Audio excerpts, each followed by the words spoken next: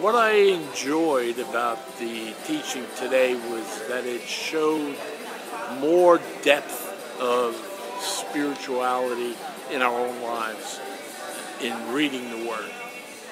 I enjoy the way he goes deeper into the spiritual aspect of the teaching, not just the historical level of reading the stories, but he goes into the depth of the spiritual effect in our lives. Something that we take for granted is the spiritual part of our lives.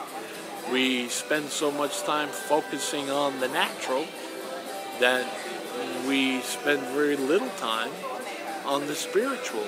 And the Bible is a spiritual book.